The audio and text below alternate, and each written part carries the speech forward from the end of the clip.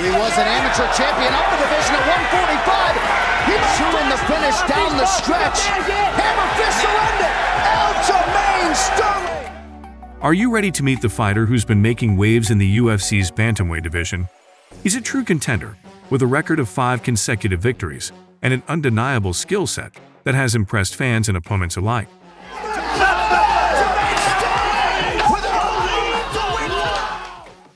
He's none other than Aljamain Sterling, a fighter who has faced both highs and lows in his almost 7-year career with the UFC. What makes Aljamain such a force to be reckoned with? Let's delve into his journey and discover how he has become a model for his division. From his hard-won victories to his controversial bouts, we'll explore the moments that have defined his career and made him one of the most exciting fighters to watch. Aljamain Sterling. He grew up in Union, a small suburb in New York, surrounded by his large family. With 20 children in the family, 14 of whom lived under one roof, Aljamain was constantly vying for attention from his parents and siblings. But he loved the joys of growing up in a big family. His first love was push-ups, but he eventually found his true passion in wrestling. He excelled on the wrestling team in high school and even made it to the state ranking thanks to his success on the mat. His early life experiences taught him the value of hard work and dedication, qualities that would serve him well in his future career as a professional fighter. He's got to sit him backwards. He tapped! He tapped! That's it! Aljamain. UFC career. His journey in the MMA world began on April 22, 2011, at the tender age of 21. Sterling quickly made a name for himself, winning a couple of belts on the local circuit in New Jersey before signing with the UFC. In his UFC debut at UFC 170, Sterling faced off against Cody Gibson. It was a nail-biting match, with both men having their moments on the feet and on the ground.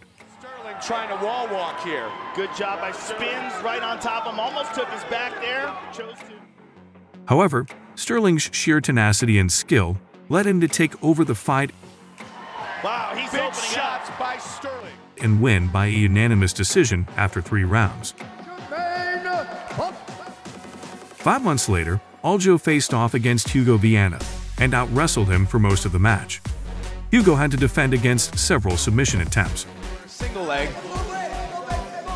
And he does, very nice. It's like a third leg to post up and get back to your feet. And then pass. But Aljo kept coming back with ground and pound, leading the referee to step in. Hammer victory. Keep the judges out of it. Aljamain Punk Master. Next up was his fight against Mizugaki. This time, Aljo dominated the action in the clinch and on the ground, taking Mizugaki down and raining down punches from above. Mizugaki did well in defending against submission attempts, but Aljo was too much to handle. He's going to have to explode on something. I mean, Sterling. In round 3, Aljo locked up an arm triangle choke while off his back, forcing the tap. Unbelievable! To the side, got sideways on him, applied the pressure. Johnny Eduardo was Aljo's next opponent, and Aljo didn't disappoint. He brought the fight down multiple times and did some damage on the feet. As he's able to land the right hand. In the second round, he secured a takedown and threw punches from above before locking up a guillotine choke that forced the tap. Statement made by Aljo. Although there was a rising prospect in the UFC, Aljo lost his next 2 fights against Brian Caraway and Rafaela Sansa by split decision. These losses had him questioning whether he should continue his MMA career. Luckily, he decided to come back stronger than ever.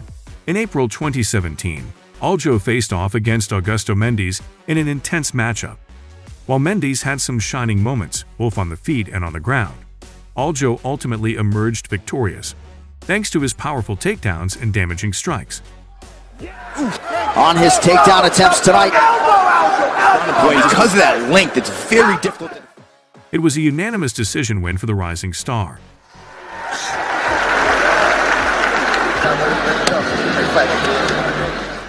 Aljo's next opponent was none other than former UFC bantamweight champion, Barra, at UFC 214. The two traded blows on their feet, but Aljo fell to his back after throwing a kick.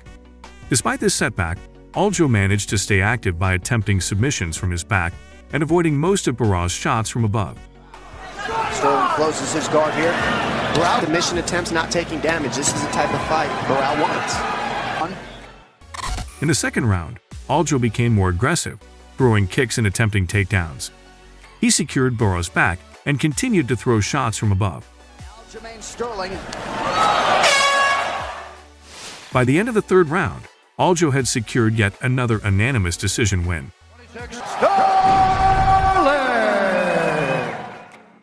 However, in his next fight against Marlon Morris, Aljo suffered a brutal knockout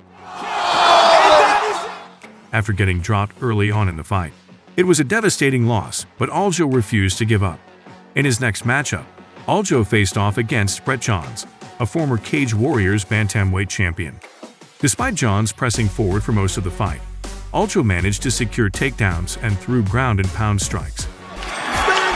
As he Sterling, a full 15 minutes of war. It was another unanimous decision win for the determined fighter.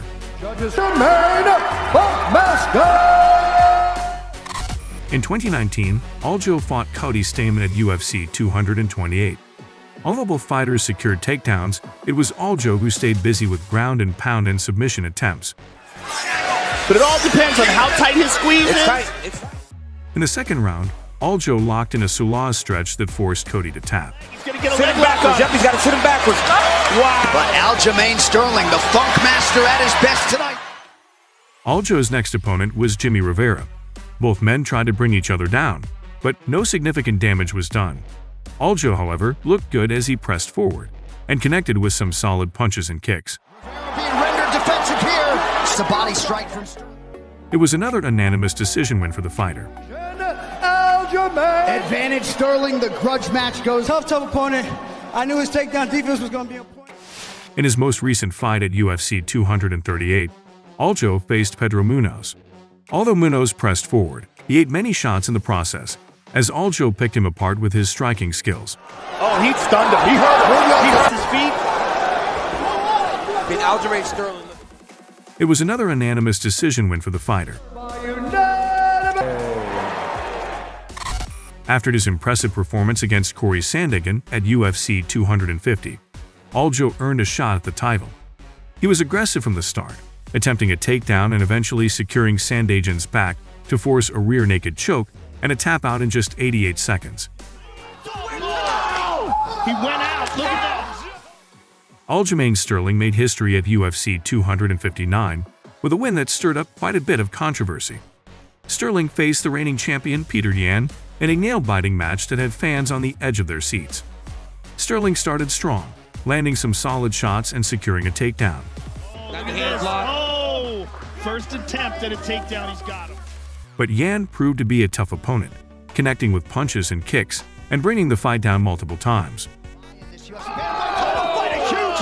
Look how patient Yan is. Doesn't rush in. As the rounds progressed, Sterling began to tire, and Yan seemed to be gaining control. Then came the moment that changed everything. Sterling attempted a takedown but was denied, leaving him a grounded opponent with one knee on the mat. Yan, in a move that would ultimately cost him the fight, threw a knee to Sterling's head. His knee was down. His knee was all the way down. Illegal knee. Causing him to fall back and prompting the referee to pause the action. Sterling was given 5 minutes to recover, but was unable to continue, resulting in Yan's disqualification. Disqualification. Yep. It looks like we're looking at a new champion. And Sterling's ascent to the top of the bantamweight division. World Aljamain Funkmaster Sterling.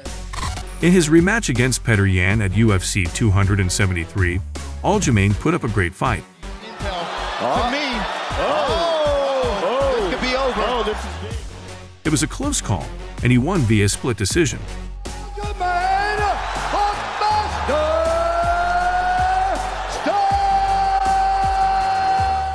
Sterling. Some argue that Petr Yan should have been awarded the decision that night. But that's not all. Aljamain's fight against TJ Dillashaw at UFC 280 was a true test of his skills. In the first minute of the fight, Aljamain's opponent, TJ Dillashaw, had his shoulder pop out after a takedown from Aljamain. Looks big in there right now, man. Oh, Despite the injury, TJ bravely continued the fight, but Aljamain was just too good. He employed his classic backpack tactic, bringing the fight down to the ground, and delivered a ground-and-pound finish in the second round. That'll do it, and still undisputed, best in the world at 135, the Funk Master. However, controversy arose after the fight, as TJ claimed that he had been dealing with shoulder problems going into the fight, which downplayed Aljamain's win. Still the undisputed UFC. Aljamain Sterling is not only an incredible fighter, but also an inspiration to many. He has come a long way from his difficult upbringing in Union City, and his passion for combat sports Aljamain Sterling on his takedown attempts has helped him overcome all obstacles to become a top-ranked bantamweight contender. Sterling's unwavering determination and hard work have paid off, and he has earned a place in the history books of the UFC. That'll do it, and still undisputed, best in the world at 135, the Funk Master. As Sterling continues to pursue his goals of building a sports legacy and supporting his family's careers, there is no doubt that he will continue to inspire others with his story of perseverance and success. If you liked the video, leave a like and be sure to subscribe to our channel for more MMA content. He's under. He's under. Joe, it's over. He's going to sleep. He's going to go. He went out. Look at that. Joe.